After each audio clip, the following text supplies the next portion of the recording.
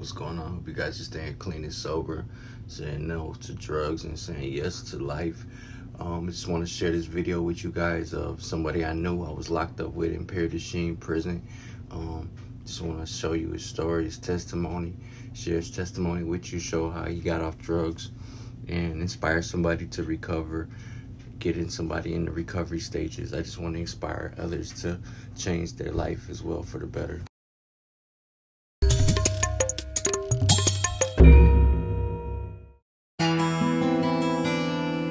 So this place we're gonna be at really quick here, there were days when I'd be just so high and I'd be by myself. I lived in that apartment right there, that townhome. I got in trouble for having drug paraphernalia and getting high on heroin.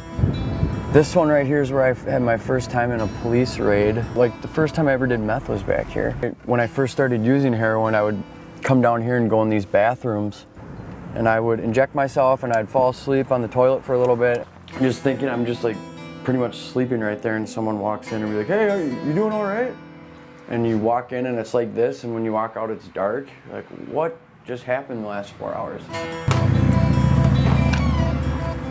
I remember the first time I ever did drugs. This was 7th grade. It wasn't marijuana or what people usually start on. Mine was Oxycontin.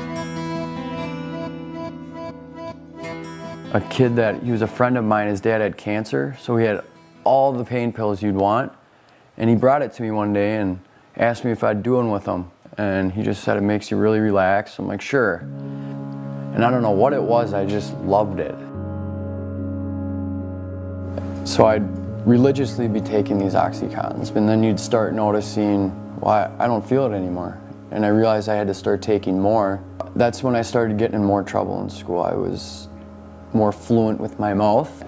We started going to counseling because his counselor at the middle school, he would say, "Raj, it's the drugs. It's drugs, it's gotta be."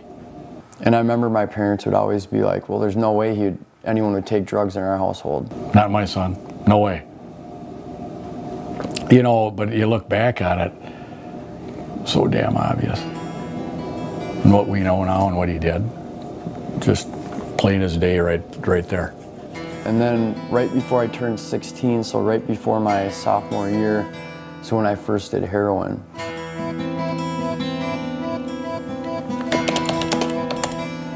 Because it is an issue, and the root cause of the issue is something very innocent.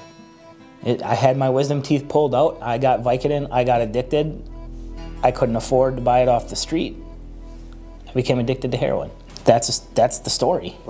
It all started, I went to a college party in St. Cloud, and I had Oxycontins with me, and we were at this party. This kid came up to me, and then I brought up to him about Oxycontin. And right from there, he's like, I bet I have something better than that. And me being me, I'm like, oh really? Let's find this out. And it was powdered heroin. I remember snorting it, and I've never in my life felt something so euphoric and intense. And I said, how could I get more of that? And you know, everyone gets this perspective on TV about heroin, how it's homeless people injecting themselves.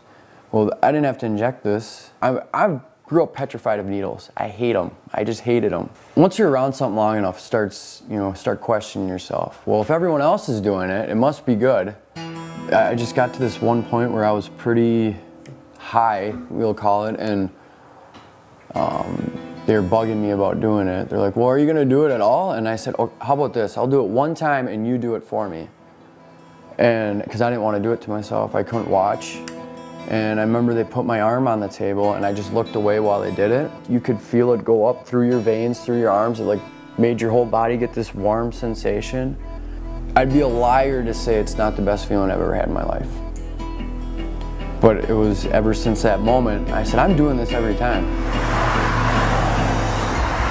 The heroin problem in Hudson first was noticed, I suppose, by us in about 2010 when we had our first overdose death in the city. And as the years progressed, people continued to die at alarming rates for our population. We had 12 people die in the span of about 3 years.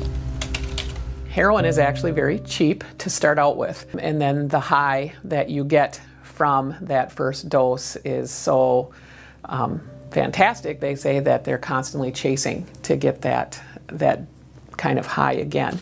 It started getting to a point, especially with heroin, I got hooked on that faster than anything. And while I was sleeping, if I started coming down, it'd wake me up. And I'd have to inject myself in the middle of the night.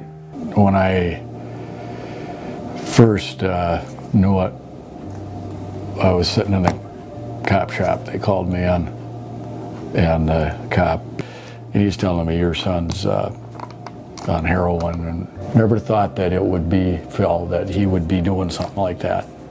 No matter how disappointed you are in your family member who is addicted, you need to put the disappointment aside, get them the help, find the access to the help, and be there to support them. I never realized, first of all, how much I cared about my dad or how close we were until I got in trouble a month after I graduated high school because I robbed my best friend's house, who's my neighbor. My dad was the one there the whole time. That, unfortunately, was his saving grace, was to go to prison.